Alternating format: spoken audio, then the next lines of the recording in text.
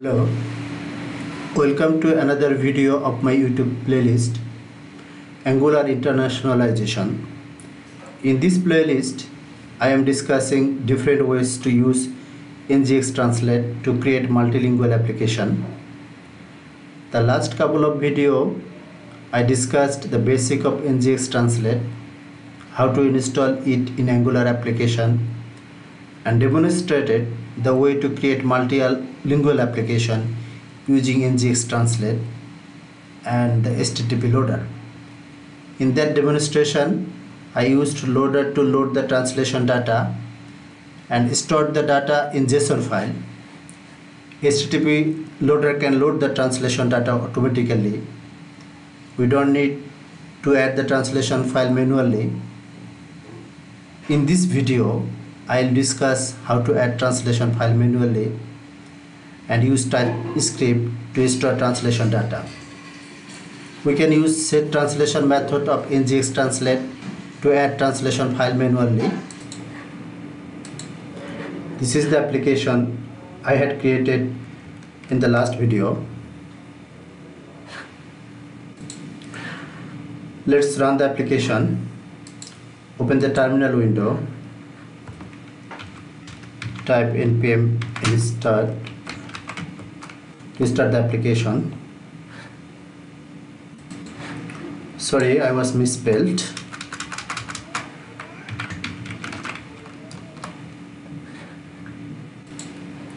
This is our demo application in browser. Current version of this multilingual demo application serves two languages. One is English and another one is Bangla. By default, English has been chosen because my browser language is English and the content is the English. Let's change it to Bangla. So here it is. Now we can see the Bangla content because the language has been translated successfully using HTTP loader. Let's refactor the code. As I was planning to use the set translation method, so we don't need the HTTP loader. So let's remove from it package JSON.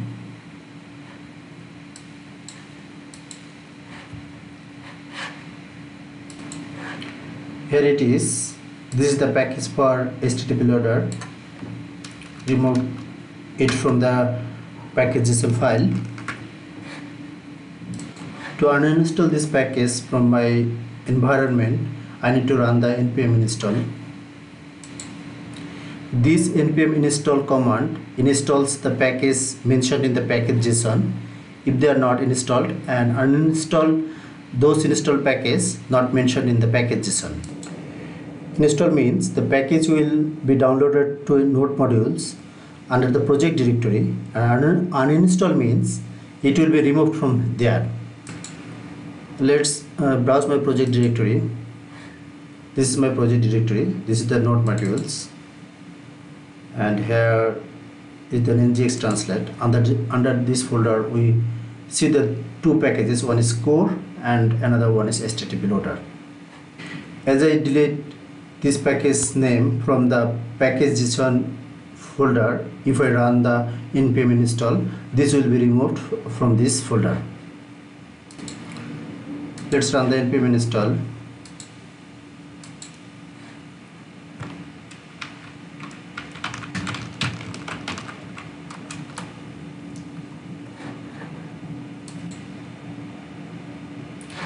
Yes, the package has been removed successfully. Let's check the project directory again. Here we can see there is only one folder is core and no folder for the HTTP loader. And see the browser, the application is not working because the code of the application has still some references of ngx-translate HTTP loader. So let's remove those references.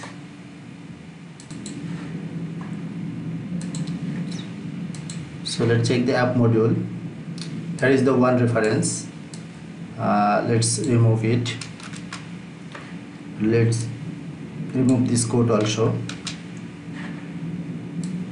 and this should be removed. Make it simple.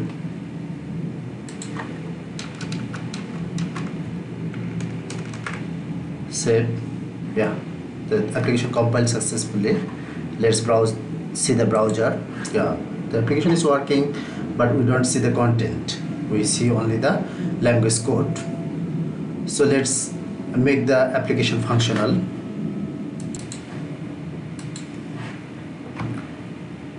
This is the asset folders. Under these folders we can see a folder name I18N. This is the Internationalization folder. I places the translation data under this folder, the two JSON files, ngx-JSON and bn-JSON. ngx-JSON basically contains the English data, and bn-JSON contains the Bangla data. Let's create another file because I planning to use typescript instead of JSON file. So let's create in.ts. Another one is bn.ts. Okay, in ENTS file I'm creating a constant object. So first property of this object is lang. This is basically the language code.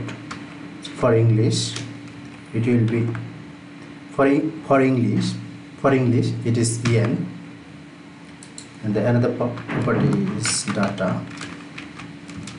This is basically translation data. Let's copy the data from en-JSON.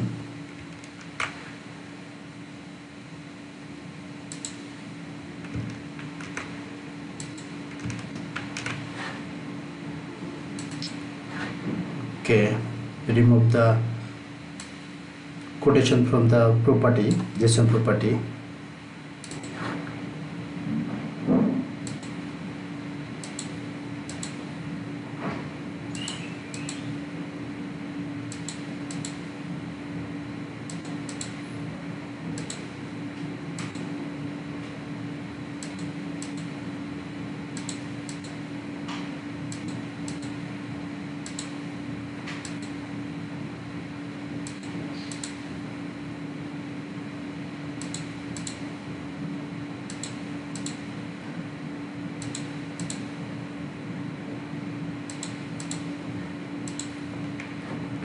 Okay, this is fine. Let's add some content of this file in similar OS, like this. It should have another property, this data, and the language code should be bn because it is the Bangla version. So let's copy data from bn-JSON file.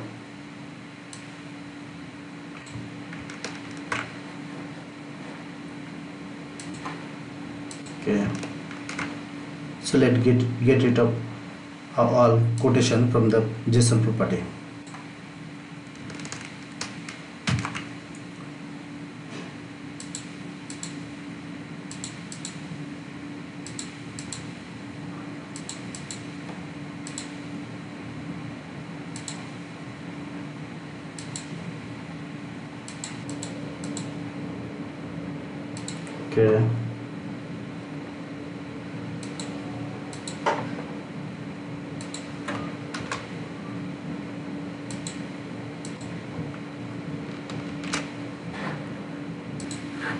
Okay, we're done with the TypeScript file.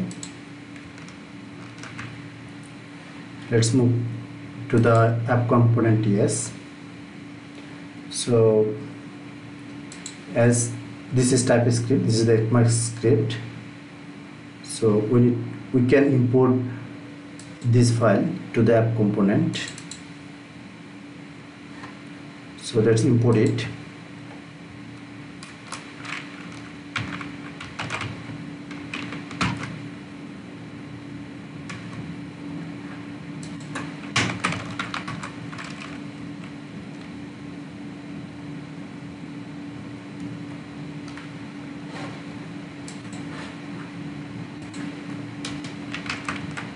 assets IN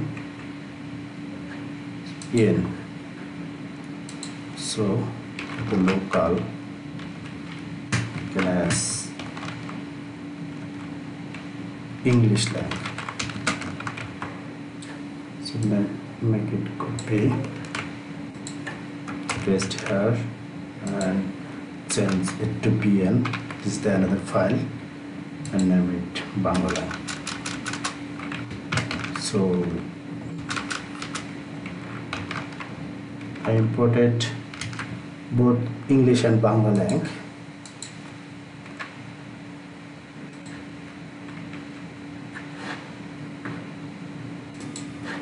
Now I will use the set translation method to add this file. So here is the translate.set translation. So first parameter is the language code. So for English lang, here is the language code, and the second parameter is the translation data. English lang, putting the data here, and that is the another parameter that we see that should match. So if we put here true, it basically append the translation file, translation keyword instead of replacing them. So I added the English language file. So in similar way I will add the Bangla language. So the language code, here is the language data. So we are all set. Let's see in browser.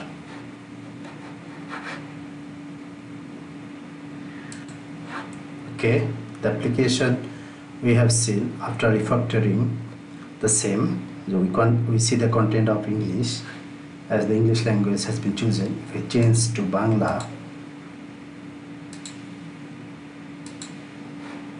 it is Bangla content. Now we can see the content of Bangla. The language has been translated successfully. In the next video I'll discuss how this could move to a separate Angular service.